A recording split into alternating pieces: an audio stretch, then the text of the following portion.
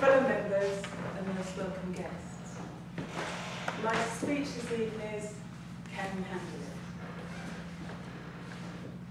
it? Can you handle it? Can you handle it? Can you handle it? Has anybody been a foster carer before? In the audience, anybody? I wondered if you can handle it. I will say briefly, I have actually worked in the legal field for many years, but I wanted to give something back. And I love children, and I only have one. So I know a couple of friends who are foster carers, and one of them said to me, Denise, you would make a brilliant foster carer. 3 attempts at being a foster carer because I love to socialise, and my work also included late nights. So at that particular, well, it took me through 3 attempts before I decided to become a foster carer. Being in the legal field, I used to start work at 9:30 in the morning. Sometimes I didn't finish till 4:30 the following morning. Take a taxi home. And there was one particular time at Christmas, I finished work at 8:30 the following morning, and I had to be back at work 5 hours later. So I know what it's like, working long hours, tough, but very enjoyable, working in the city. So I took up this challenge of being a foster carer because I wanted to give something back. And that was as well as doing my currency trading, as some of you all well know.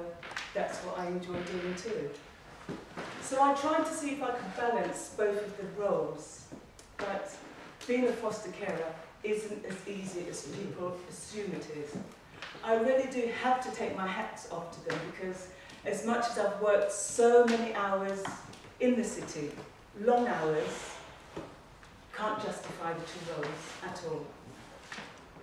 As I said, I love children. So on the 3rd attempt, I decided to become a foster carer. Was I sure? I love socialising, but I gave it a try. I left work 2013. It wasn't until the April that I got my first placement. And I will give you 3 different examples of different types of children that I had. The first 2 children I had were babies. A 3-month-old baby and a 13-month-old baby. Everybody said, are you crazy, Denise? Are you mad? Nappies. Crying at night. And the 13-month-old, she had been placed 3 times in her short life. She had issues. She had nightmares, so she would be keeping us up late at night. I had to work really, really hard with her. She was a beautiful little soul. Her brother, he had to go into foster care from day 1.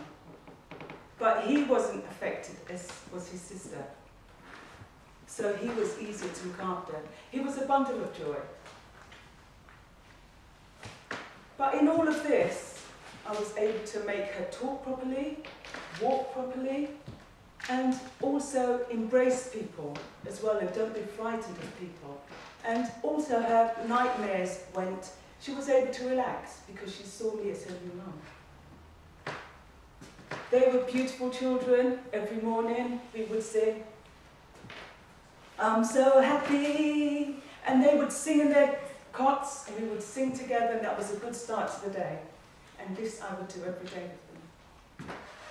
8 months later, they had to be taken away from me because they were going to be adopted, and before they were adopted, their paternal family came along, and Christmas, just before Christmas, they were gone. I cried my eyes out. They were beautiful children, and I just hope that wherever they are, you know, they have improved, they are growing, and they are enjoying their lives. placement I had, it was a teenage boy. I said, teenagers? No, I can't work with teenagers. But this particular time, they were desperate. And they said, please, Denise, it's only going to be 3 days. 3 days turned out to be 3 weeks.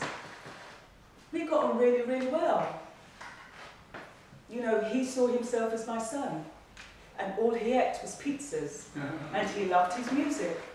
And he had great fun in the 3 weeks, and we still keep in touch. And that was 2 years ago. And the third placement was 3 siblings. They came from a really violent family background. All the children had seen violence growing up, and especially the older boys. So there were 3, 10 and 11. And the 11-year-old boy, because of all the violence he had seen in the family, he brought it to his school, so he was a bully. They always complained about him being a bully. So once he was with me, I had to take him to football, he bullied. He started a new school, he bullied. And it was such a shame because those children, they were really, really gifted, very, very bright children, but the parents didn't have time for them. And also, being a foster carer, you've got all of the paperwork. It's very paper-filled, it's very paper-driven. So you're always doing reports. You've got to report anybody who comes to your house. You've got to report everything they eat. You've got to report any medication they take. You've got to report about their day. So as much as it being a hard job, me losing weight because I lost a lot of weight, very rewarding, but at the same time, very, very stressful. Now the 3 children, it was, as I said, what they did with the young brother, they tried to make him into a bully. And he was such a lovely little boy. But this is what they were doing. But the local authorities tried to keep them together. And I said, no, it's not going to work. So they had to move because of their violent parents. And with me just being on my own at the time, I couldn't have them there anymore. So I had to let them go. But he still keeps in touch. It's nice if he sees my car out, he comes and says hello. Well, what I'd like to put to you all, if you do know of a foster carer, just pay them a visit, volunteer, tell them 10 minutes, go and have a cup of coffee. I will sit and watch your children, because nobody understands the pressures that they go through.